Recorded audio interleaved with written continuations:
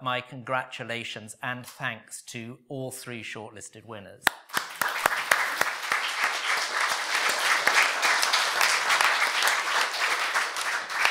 That was a Freudian slip. I actually said shortlisted winners rather than writers, but actually, if people had seen how much we wrangled over these 3 titles, they would know that they are all winners in their way.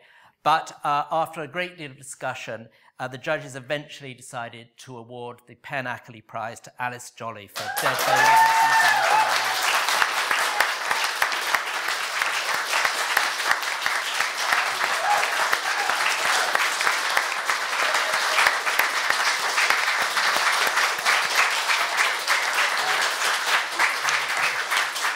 This is your not terribly munificent check, but there we are. You're now expected to say a few words. So it says on the schedule. I shall stand up. I think it's fashionable on occasions like this to sort of say, gosh, I never thought something like this could happen to me. But I should be honest and say that I spent an embarrassingly large amount of my time composing winners' speeches for prizes that I've got absolutely no hope of winning. So I should, on that basis, be quite prepared, but actually, I'm not. Obviously, I think it's fantastic that English Pen give out prizes to middle-class people like me who've got time to sit and write books when they've got really, really important work to do, protecting the rights of people who seriously need help with freedom of speech issues and who are imprisoned just for speaking the truth, and it's such important work. I'd also like to thank the relatives of Mr. Ackerley. It's easy to think, oh, well, do literary prizes matter? But unfortunately, we're in a world where it's all about book sales and how many copies a book sells.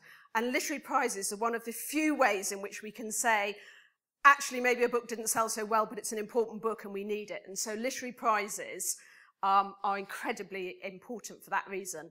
I'd also, obviously, some thank yous. I'd like to thank my husband, who is not here. He's a wonderful man and a very patient man, and I couldn't be a writer if he didn't give me loads of support. Occasionally, I stomp around the house saying, is there anything worse in the world than writing a book? And he says very quietly, maybe living with somebody who's writing a book. I would also like to say thank you, a huge thank you to Unbound, because they published this book when nobody else would.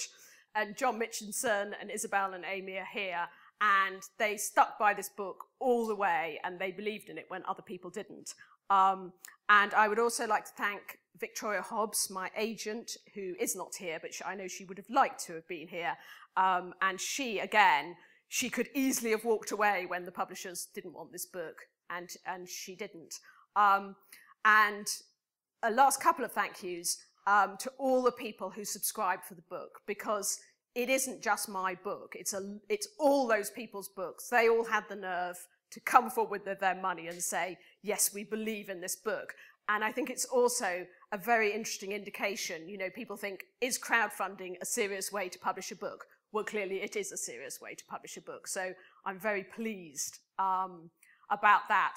And I think the only other thank you to say also is that over the years, I've had so many conversations with bereaved parents, and I feel that this book sort of belongs to all the people who campaign so tirelessly on that issue and who sadly really, really aren't heard.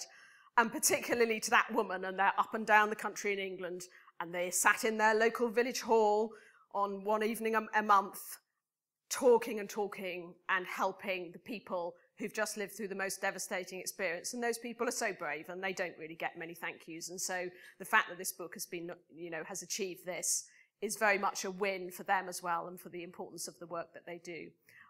So thank you very much.